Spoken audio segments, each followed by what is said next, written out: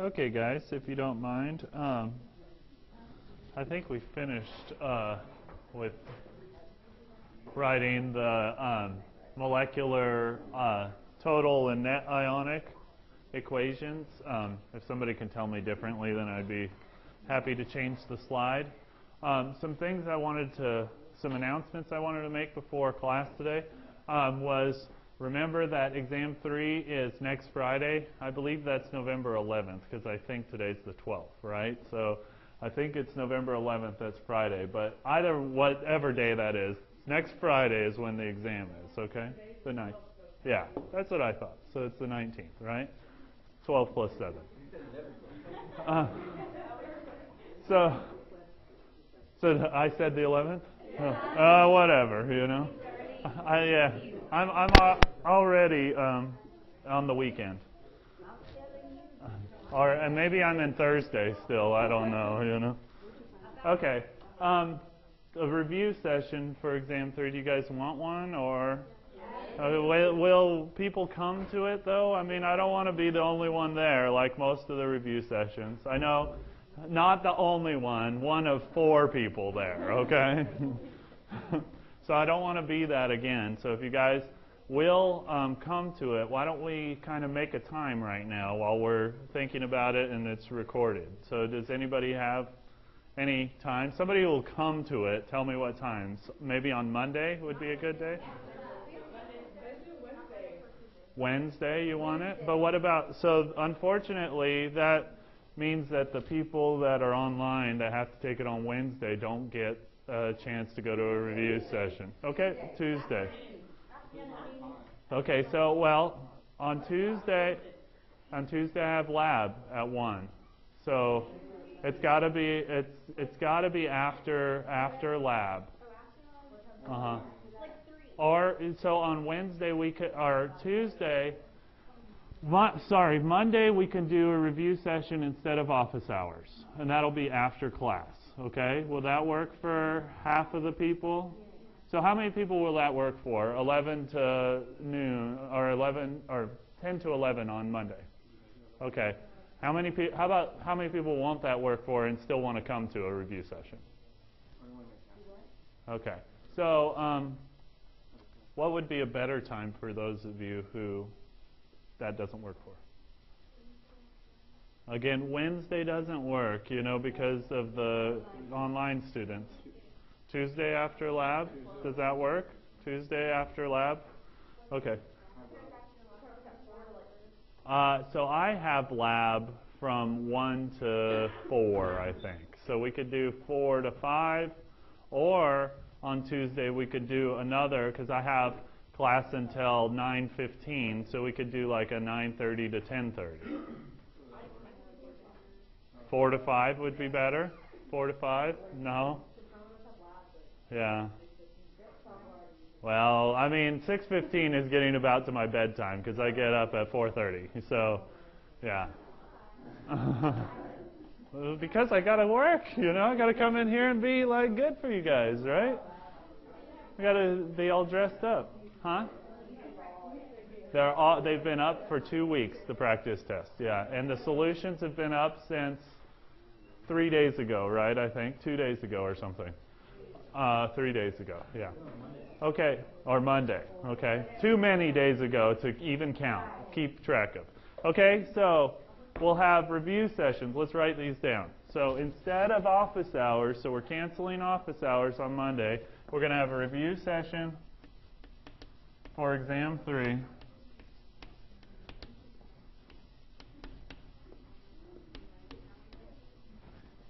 This is going to be Monday, 10 to 11 a.m. And that's going to be in this room, HSC 201. Okay, and the other one we said Tuesday, and we would rather, most of us, almost all of us except for one of us, I think, unfortunately, would rather have this 4 to 5. Is that what we're thinking? 4 to 5?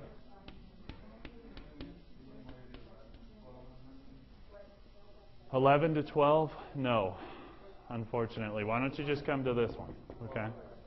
You want to come to both? I'll record them. Okay, so yeah, but the thing is like I won't record it if like 3 people show up. That's one thing I won't do because I'm sick of it. You know, I'm sick of like having just 3 people to talk to and everybody being like, oh, I'll just wait for this other thing. Tuesday.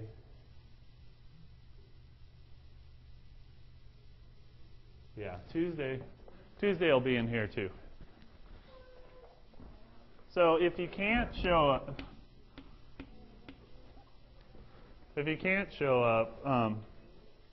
then you can watch them.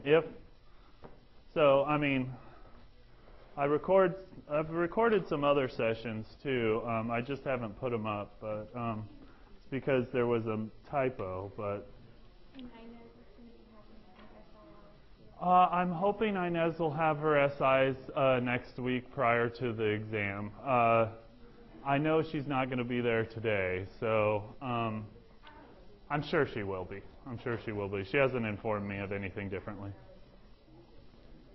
Okay, so that's the review sessions.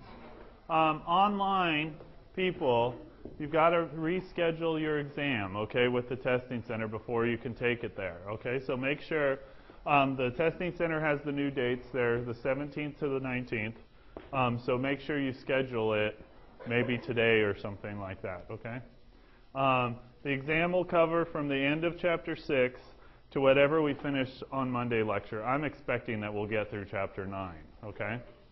And hopefully I'll be able to return Quiz 4 to you guys Monday. Of course, today's been a week since you've taken it, so. Okay. So, like I said, those of you who didn't get papers that were in my lab, please come up to me after class and I'll give you those, okay? Okay, so if we could get started. So remember, the net ionic equation for this reaction here is proton aqueous plus hydroxide aqueous goes to water. And this shouldn't say aqueous. I don't know. In all of these it says aqueous. It should say liquid, L. Okay? It's water dissolved in water. That doesn't make very much sense, right? Okay? So yeah, everywhere where it's got water and it says aqueous should say L. Okay? And notice, remember, the last step is to simplify the net ionic equation from the coefficients 3, 3, 3 to 1, 1, 1, okay, because it's a 1 to 1 to 1 ratio. Because a 3 to 3 to 3 ratio is a 1 to 1 to 1 ratio, right? Yeah, good job. Okay, so remember we said that bases are things that when dissolved into water, they have OH ions, right? They make OH ions. Well, most of the time, the OH will be a part of the base, like NaOH, right? So this is a common base, sodium hydroxide, or potassium hydroxide, or magnesium hydroxide, okay, so on and so forth. Okay, most of those contain an OH within their ionic structure, within their formula unit. Unfortunately for you guys, because you're going to have to remember something else, there are some unusual bases, okay? And these bases, they produce OH ions in solution, but when you look at their structures, they don't have any OHs in them, okay?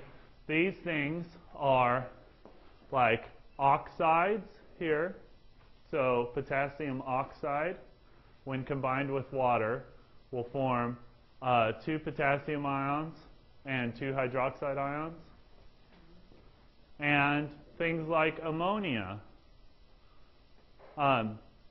We tested, I believe we tested the pH of ammonia, and we learned that it was basic, but we hadn't learned about pH yet. So if you remember that reaction, you'll remember that, yeah, ammonia is basic, but it doesn't have an OH group in it, right? Well, what it does is it will, so ammonia has a lone pair of electrons on it, right? It's NH3 with a lone pair of electrons. Those lone pair of electrons will remove one of the protons from water, creating OH minus. Let's go through that reaction mechanism just so you guys can see it. Can I erase? Everybody's got this stuff, right? Write it down.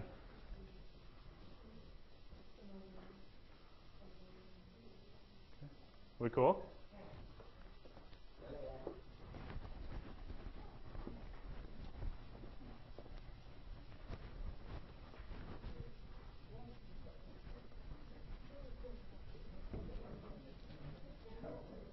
Okay, so let's go through the ammonia reaction. Remember, so I'm going to draw kind of the structural formula for ammonia. You guys should be able to draw this on your own by now.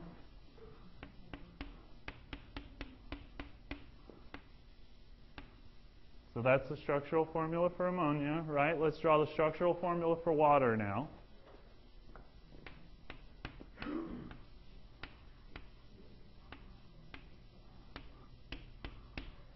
Like that, right? So hopefully you're not confused by these two structures. You should be able to build them by now. Let's look what happens. How do we produce OH minus ions from this reaction? What'll happen is these lone pair electrons here, they're kind of like, remember go-go gadget, you know? The go-go gadget, and they steal the hydrogen here from water. So they go over there, and they take that water, or take that hydrogen, and those electrons go to that oxygen there, okay?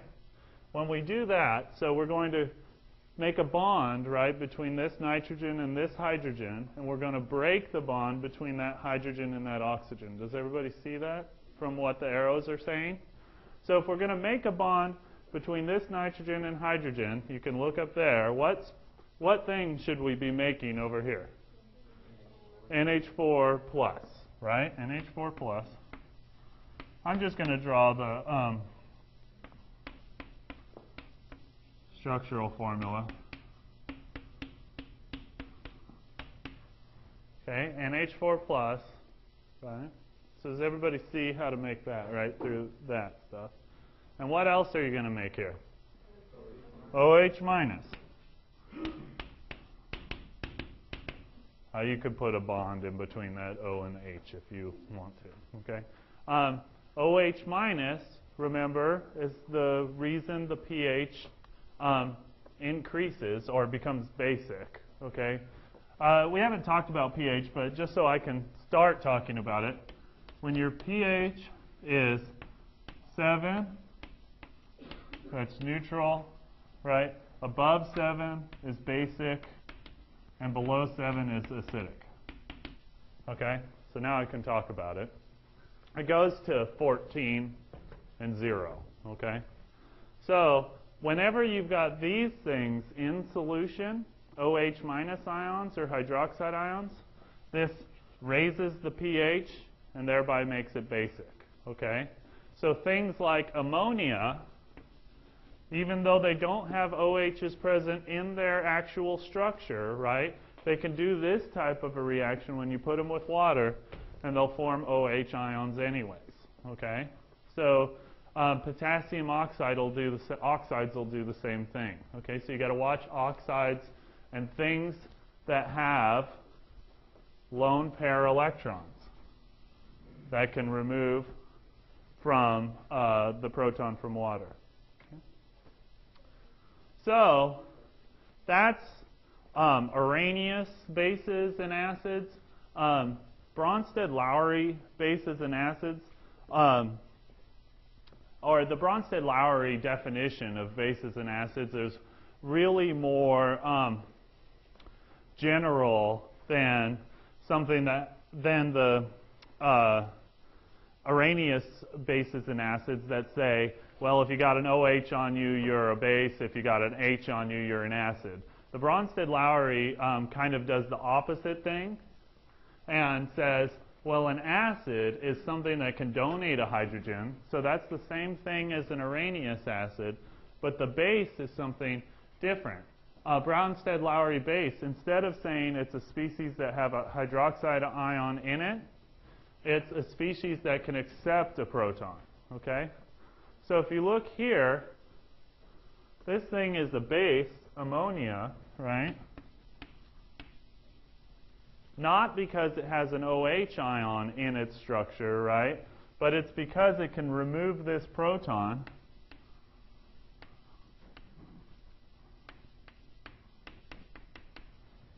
to make this structure. So this thing accepted a proton, right? Does everybody see that? So this is a base due to this definition. And also, you can see that we have an acid in this equation too, because it says a species that can donate a proton is an acid, right? So do you see anything donating a proton in this reaction? What is it? Water is donating a proton, right? So donating and giving it up are like the same thing, okay? So if I'm giving something up, I'm donating it, okay? So in other words, since this thing is giving up its proton, what do we call it? Okay, now everybody tell me. So everybody, right? If something gives up a proton, what is it called? An acid, okay? So notice we've got a base and an acid, right? So most acid-base reactions, you'll see this. You've got a base and an acid, okay? Or it wouldn't be an acid-base reaction, right? Okay, so I prefer, honestly, to think about bases and acids in the Bronsted-Lowry sort of definition because it really generalizes things. It just says if I can accept or donate a proton, okay? And that's all it's about. Remember, we don't have to worry, does it have a hydroxide ion in it? Does it not? Okay? And you can see a couple more examples here. This is HCl plus water going to H3O plus. Do you guys remember what we called that molecule H3O plus? It has a name. The hydronium ion. So it's something you're going to have to remember because I'll say hydronium ion, and if you don't know it's H3O plus, then you don't know the problem, okay? And here's the other problem that we just did on the board here. You can see they're going with structural formulas as well, okay? Remember I said things with lone pair electrons, right, can act as bases, right? Why can they act as bases? Look up there and tell me why they can act as bases. Because they can go take the thing, right? Lone pair electrons can take the proton from something else. Does everybody see that? So if you got a lone pair electron, it's like your Inspector Gadget hand, right? It can go and grab something off of something else, okay? Then, if that's the case, then why didn't we say water is a base? Well, I mean, we could have done take this electrons and take this thing away, right? Why can't we do that? Okay. Well, we'll get to that point later, I guess. I wanted to talk about something else first. But I want you to think about it, okay? I want you to think about it. We'll talk about it. So, solutions of, so binary acids. What are binary acids? These are things that have two atoms, okay? Like HCl, that have a proton that's donatable. Okay, so some binary acids that you probably know are HCl. Can anybody think of another one? Two atoms and is an acid. Now what does an acid have to have, guys? A hydrogen, right? So NaCl doesn't have a hydrogen, right? HBr, right? That's a good one. Can anybody think of another one? Yeah, HF, right? That's another good one. Any other one? Yeah, HI, right? Okay, so those are the binary acids, things that have a proton and one other atom. How come they have to be all of those things? Because those are the only things that make one bond, right? So you should know that already, that they only make one bond, okay?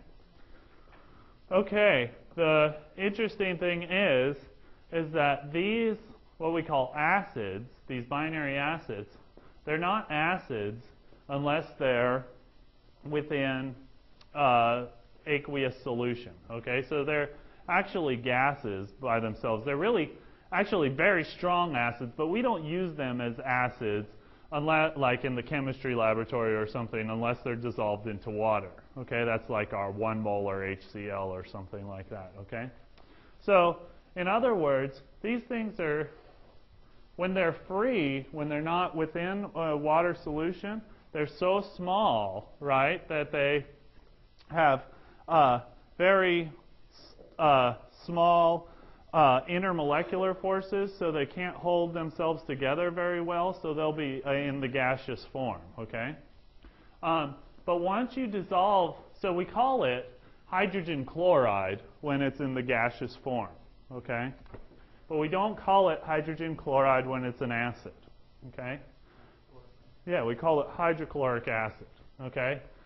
So that's what you want to remember, okay? So some hydrogen-containing compounds such as HCl, HI, HBr, H2S form acidic solutions when they're dissolved in water, and their names change, okay? So instead of calling it hydrogen chloride, we drop the word hydrogen, and we add hydro to it, okay? So it's called hydrochloride now, right? But then we drop "ide" and add "ic", so now it's hydrochloric, and then at the end we just stick the word acid on it, okay?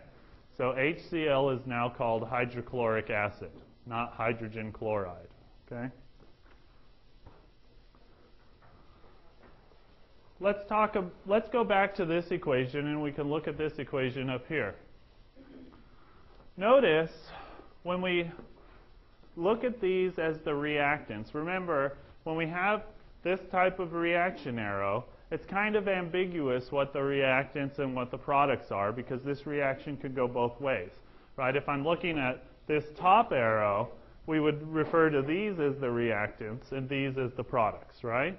But if I was looking at this bottom arrow, we shouldn't refer to it that way. We would refer to these as the reactants and these as the products. If I'm looking at both arrows in conjunction with each other, like I said, it's kind of ambiguous as to what's the reactants and what's the products. I would assume that if a reaction was written in this fashion, that the initial thing that was dumped into the reaction vessel was these things, okay? Because, you know, we as Americans write from left to right, okay? If maybe I was in like Saudi Arabia or something like that, I would imagine opposite, you know? But still, even if I put these things in first, right, after some time, I would have this, and this in solution, okay?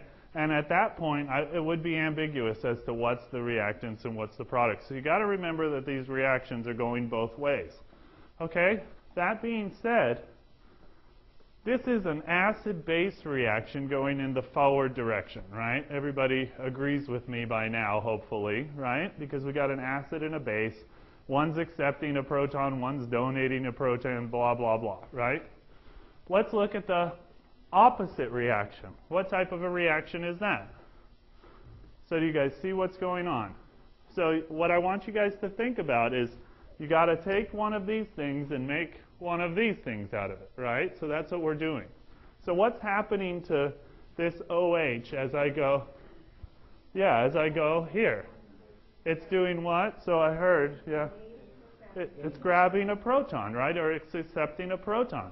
What do we call things that accept protons? A base, okay? So this is a what? Well, it's a conjugate base. I haven't told you anything about that yet, but yeah, it is a conjugate base. So this is a base. Yeah. You're going to confuse me, man. Okay, so what is it doing? What is it doing here, right? It's taking its lone pair electrons here, right? So the reaction mechanism. And what are these going to? Tell me. A hydrogen. Right? Yeah. And it's jacking it, right? Like that. Okay? So what's happening to this species here?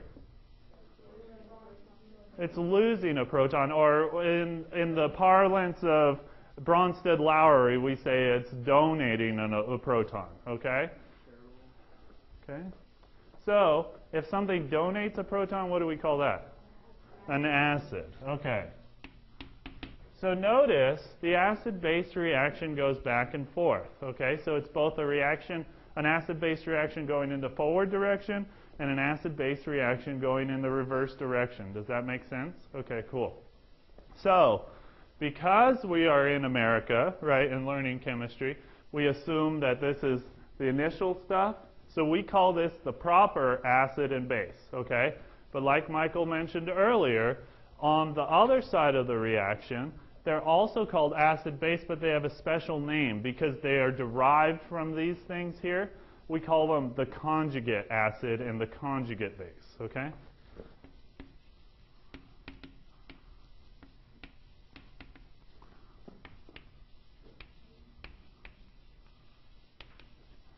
Okay? So if I were to give you this molecule, ammonia, on a test, and I asked you what's the conjugate acid of that molecule, you should tell me what? NH4 plus. Okay?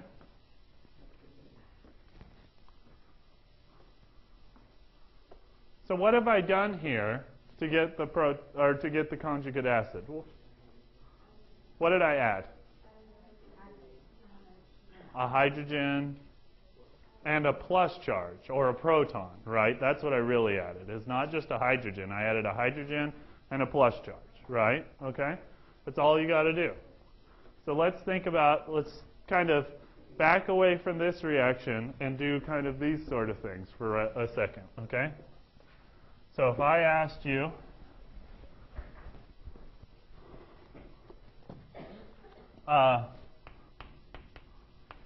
what's the conjugate acid of this molecule here?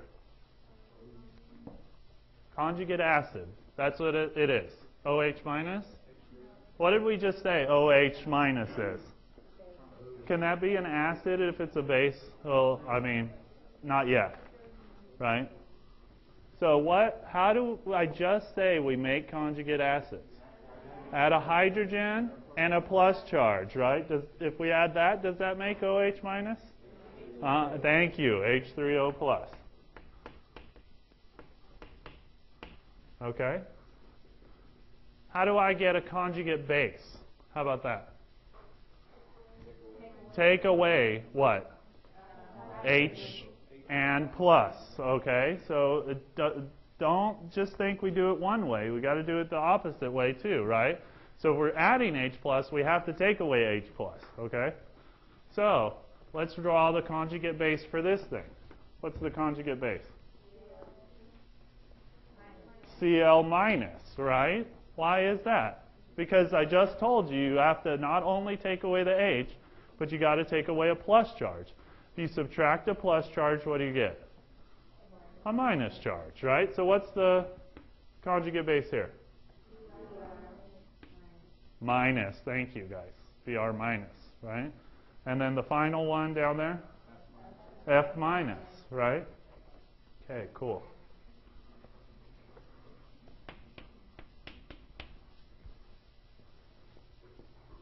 Okay. So, hopefully you've noticed one thing. You might not have yet. But if you connect all of this stuff together, you notice that, again, something we were referring to before. Water here is acting as a base, or an acid, right? Because it's getting its proton removed. But water here is acting as a what? As a base, right? Because it's removing a proton. Okay, so that's weird. Again, remember we talked about that earlier. Why doesn't it go the opposite way? Okay. Here's some conjugate acid and base pair problems that you can go over on your own. Okay, so let's talk about water and this nature of water. Okay, so water, just like other substances that have both acid and basic properties to them are known as amphiprotic molecules, okay? Amphiprotic. And that just means it's got the ability to act as a base or ability to act as an acid, okay? Of course, water is going to be the most commonly used solvent for both acids and bases, as you probably well know by now from working in the laboratory. And you can see here in these two reaction equations, water acting as a base here, as a proton acceptor, taking the proton away from HCl, and water acting as an acid, which is happening over here. Okay?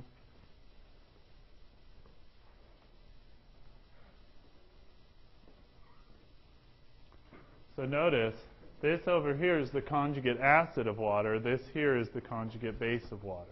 Okay?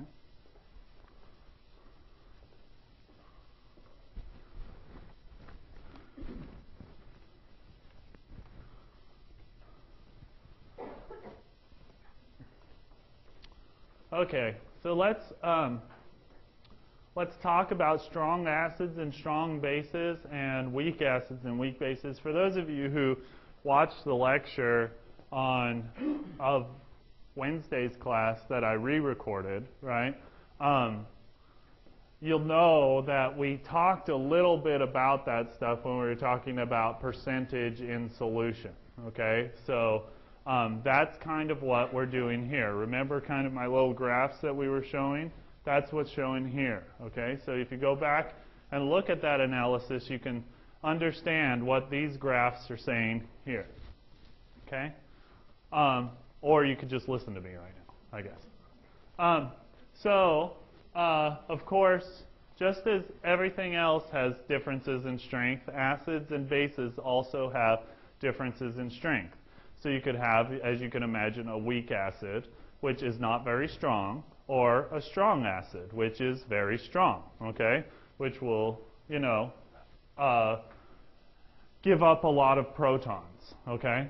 So what we say is strong acids and strong bases completely dissociate in water, okay? So instead of this equation where we have a back and forth arrow like what's presented here, we should just have a straight forward arrow, okay? So why don't you guys cross that little back and forth arrow out up there and put a straight forward arrow. So that means, what does that mean when we have that type of an arrow as opposed to a back and forth arrow? It just goes to one way, right? So do these guys, the products, do they go back to the reactants? Nuh-uh. Okay, so they don't go back to the reactants. Okay? So when you have a reaction like this, that's a strong acid. So what we say, it completely dissociates. Dissociation means breaking apart. Okay, breaking apart into the proton and the acid's conjugate base. Kind of like what's happened here. This is a strong acid, HCl. It will completely dissociate into its proton and its conjugate base. Okay? Got it? Okay, good. Yeah. Notice here, is this a strong acid, water? How do you know that? Because you looked at that arrow, right? That arrow told you. Okay, that arrow told you. So, can I ask you another question? Does water completely dissociate when you put it into water? No, it doesn't, right? Even though that's a silly question, right? What does that mean? Water is a strong acid? Is that what that means? It's a weak acid, okay? That's why when you take a drink of water, it doesn't burn your tongue off, right? Because it's not a strong acid, okay? But it does have these properties to it. So notice here, when we have a strong acid in solution at time 0, all we have is reactants, HA. Okay, does everybody see this here? Notice no products are shown. Okay, after the reaction, at time reaction is done, time infinity, if you will, okay, what do we have? Here's the three species that are in solution, HA, H3O plus, and A minus, right? How much HA do we have? 0, because it's all what? It's all broken apart, right, into its conjugate base and its proton, okay? In this case, it shows it H3O plus. When you have, we'll talk about that right now. Can I erase this reaction here? Everybody's got that? So why does it say, instead of like how I wrote it here, why does it say H3O plus? Well, H plus H2O goes to H3O plus, okay? So if you've got this in solution, what you find is that protons are very, very tiny, okay? Even in relation to atoms, okay? They're exceedingly small, okay?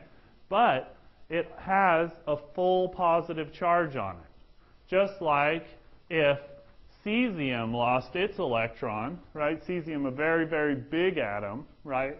With 55 protons in its nucleus, right? So it's much bigger than one proton, right? So cesium and a proton, right, would have the same magnitude of charge, right? That would have a +1 charge, just like a proton would have a +1 charge, right? If they lost an electron, okay? But what you find is that with the big atoms, they don't mind having a positive charge. What they do is they can break that positive charge up into little pieces of a positive charge, or little delta positives, okay? And push that positive charge all around the circumference of their sphere, okay? Hydrogen can do that too, but its sphere is so tiny compared to these other atoms, okay? So it's still got this major big charge on it, but it wants to break it up as much as possible. So its surface is so tiny that it can't break it up very well. So what happens is, recall, water is polar or nonpolar? Do you guys remember? Polar, right? So what does that mean if something's polar? No, it doesn't, not attract, no. What does it mean that it is polar? It's got a partial positive, right, and a partial negative charge, right? So that's partially negative, partially positive, right? What'll happen is when you have these protons free floating in solution, well, solution, there's all these solvent molecules of water, right? This thing's like, crap, I can't stand having this big positive charge on me.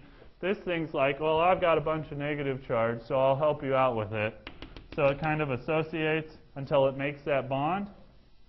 And now we take the positive charge and move it to our oxygen there, and we have the hydronium ion now, right? Okay? So whenever you see, so what I'm saying is whenever you see this and whenever you see this, you can almost treat them as the same thing, okay? This thing is acid just as much as this thing is acid, okay? Read the book if you don't understand it, okay? I think I've gone through enough explanation. Okay, so, or go watch the lecture from last time. So let's talk about weak acids. So what happens in a weak acid that's different relative to a strong acid, right? You see at the beginning, well, we've got that back and forth arrow, right, with a weak acid. But at the beginning, right, time 0, we only have reactant. But at time infinity, when the reaction's quote-unquote over, or, you know, at equilibrium, actually, right, what do we have? We've got products, definitely, but the overwhelming majority of the stuff that's in solution is still the original reactant, okay? Why is that? Because weak acids dissociate very, very small amount. That's why, again, that when you drink some water, it doesn't burn your tongue off, right? Because it's a weak acid. It only dissociates a little bit. Okay? So this is like acetic acid in vinegar or other acids that you, citric acid. These other acids that you can consume on, a daily basis, or sugar or anything that's got a removable proton on it. Okay? So this is what they do. And that's the difference in relation to a strong acid. Okay?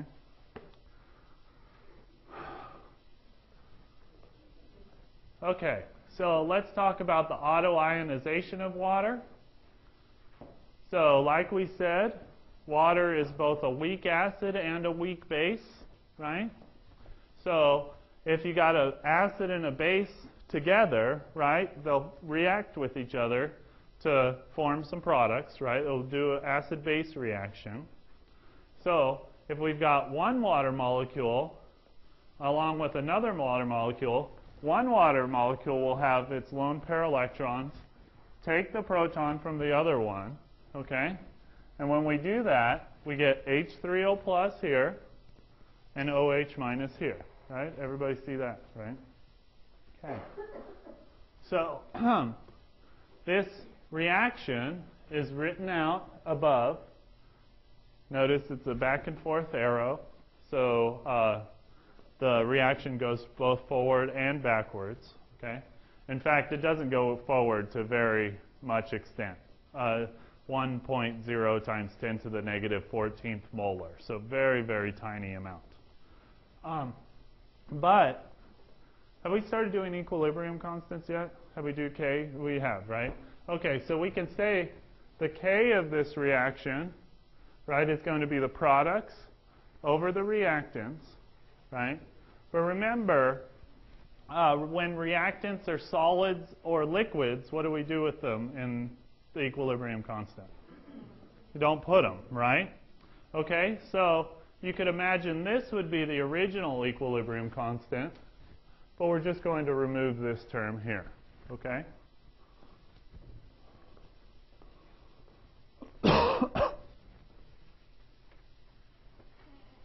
So what happens is when we take that water out, since that's a constant, we get a new expression that we call the Kw, okay? That's the equilibrium constant of water. That's why it says W, okay? Kw is going to be the concentration. Remember when it has brackets around it, that's molar concentration. So the concentration of hydronium ions times the concentration of hydroxide ions, that's always going to be 1.0 times 10 to the negative 14th. Okay? Remember, the equilibrium constant doesn't have units. Okay? It says at 25 degrees Celsius. That's because if you change the temperature, the equilibrium constant will change. But all of our problems on tests or anything will be at 25 degrees Celsius. Okay? So if you look at this, you should realize that you can algebraically manipulate this to mean that, well, this times this must equal that. They have to break apart, of course, because you only have one water molecule that's breaking into two. So since you only got one to break into two, it has to be equal amounts, right? They have to be equal amounts of each other.